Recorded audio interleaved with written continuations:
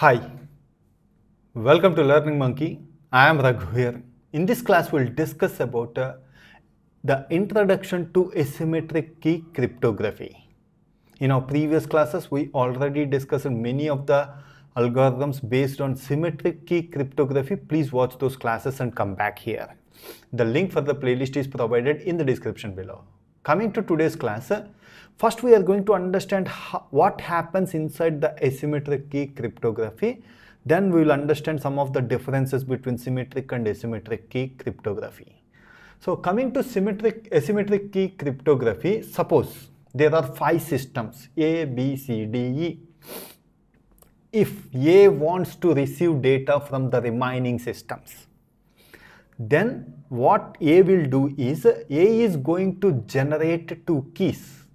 One is private key and one is public key. A is going to share that public key with all the remaining systems so that all the other systems can send the data to A using this public key. That's why we named it as public key. A is going to keep the private key. This is what we call it as secret key. So A is going to keep the secret key, that is we call it as private key.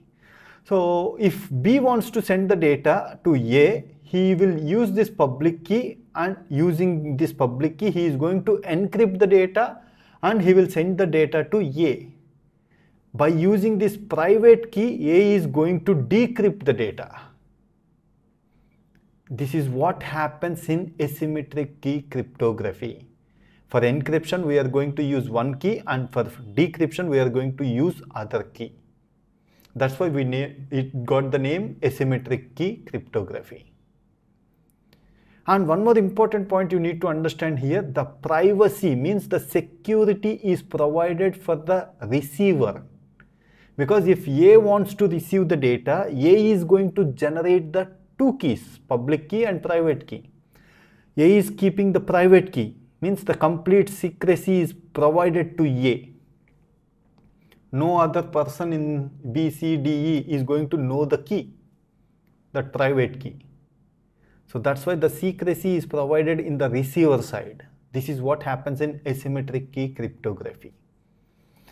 But what happens in our symmetric key cryptography? If A wants to share the data, if A wants to send the data to B, or B wants to send the data to A, both can share using the same key, secret key. These 2 systems are going to share the key, that we call it as a secret key.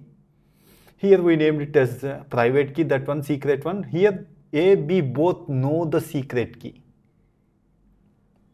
If A wants to send, he uses the same secret key to encrypt the data. If B wants to send, he will use the same secret key to send the data. With the same key, A can decrypt. With the same key, B can decrypt the data. This is what happens in symmetric key cryptography. Now try to understand how many keys are required for a symmetric and asymmetric key cryptography algorithms if n systems want to share the information. Suppose if 5 systems want to share the information, how many keys are required for symmetric key cryptography? Suppose 1, 2, 3, 4, 5 systems are there. If these 5 systems want to share the information, one has to share a separate key for 2. In symmetric key cryptography, this secret key is used between 1 and 2. Similarly, one more secret key for 3. 1 and 3 use a secret key. 1 and 4 is using a secret key. 1 and 5 is using a secret key. Means 4 keys are needed for 1 if 5 systems are there. Similarly, 2 needs 3 keys. 3 needs 2 keys to share the information. Up to 1 key means sum of n natural numbers, n-1 natural numbers, sum of n-1 natural numbers, which is n multiplied by n-1 by 2. So total how many keys are needed in order to share the information between all these 5 systems? In symmetric key cryptography, n multiplied by n-1 by 2 keys are needed in order to do the sharing. But what happens in asymmetric key cryptography? N keys are needed. That's it. A wants to receive the data, he will generate a private key, means that secret key, and the public key is shared to all of them. So only one secret key he needed for system 1. Similarly, if 2 wants to receive data, he will generate a secret key, private key, and the public key is shared to all the systems. So n secret keys are needed for asymmetric key cryptography if n systems need to share the information. Similarly, and one more difference we need to understand, in symmetric key cryptography, what we are going to do in symmetric key cryptography, we are doing substitution and permutation of the bits. This is what happens in symmetric key cryptography. Similarly, in asymmetric key cryptography, we don't do permutations and all those things. We are going with mathematical functions on numbers. We will convert our characters into numbers.